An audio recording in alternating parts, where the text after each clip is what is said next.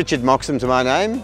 I'm the co-owner with Alison Saunders of Sassafras Nuts up here at Sassafras, 50 kilometres from Nowra. Alison and I have a background in forestry and in agricultural science. This farm is special because it gives you access to some of the lovely areas of the mountains around the Shoalhaven, and that's one of the things we love about it. In the summer it's cool here, much cooler than the coast, and in the winter time it's the sort of place that you really do want to open up a bottle of Shoalhaven wine and drink it.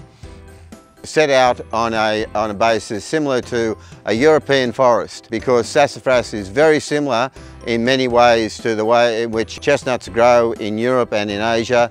You can pick chestnuts with gloves, of course, but if you don't bring your gloves, then you can use what we call the Sassafras stomp. A neat little dance that opens up the burrs. If you've got good robust shoes, you can open up the burrs, access the chestnut inside without getting the prickles on your hand.